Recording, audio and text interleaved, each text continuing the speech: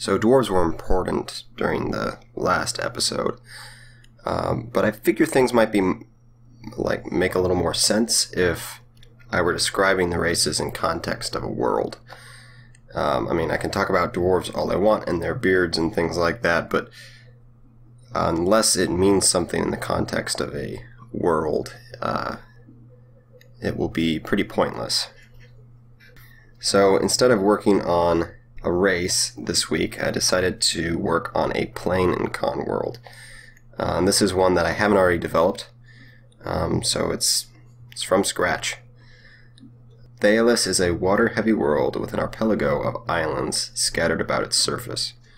Theme-wise, for the world, as I'm thinking so far, is sort of a colonial high seas kind of thing, exploring, finding new islands, small city-state-like governments that have wars. The greatest nations, though, are in the sea, and upsetting them would be extremely dangerous for any city-state foolhardy enough to do so. Merfolk would be masters of this world, having large underwater cities.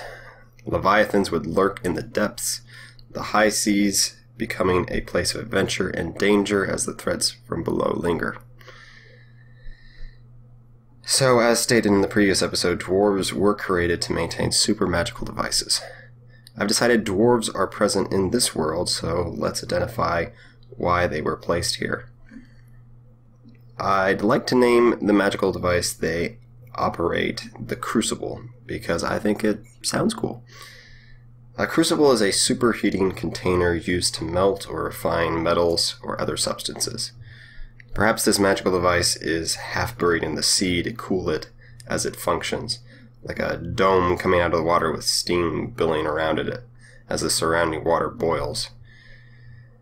So the crucible should make a metal of some kind, something rare in every other world, something that takes years to refine in an almost particle accelerator-like fashion, making the crucible the only structure able to produce it.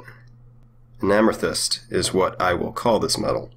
It is durable, but its major property is that it is a remembering metal.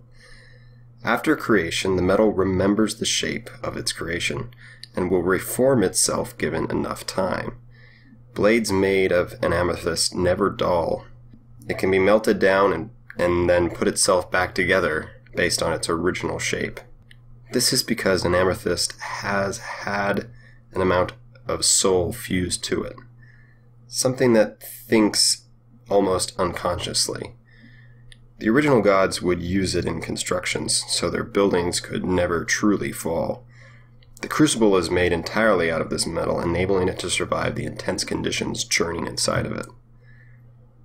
The greatest of magical weapons, armaments, and devices are made from this material, gifting them with an almost eternal nature.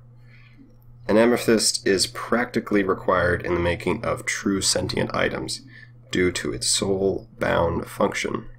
The only way to deconstruct an amethyst item without it reconstructing is through highly advanced magical means. So there is the start of Thayaliss. I hope you enjoyed this episode. It's shorter, there's not as many pictures, I kind of had a busy week, but tell me what you're world building currently. I'd love to hear. Thanks, see you next time.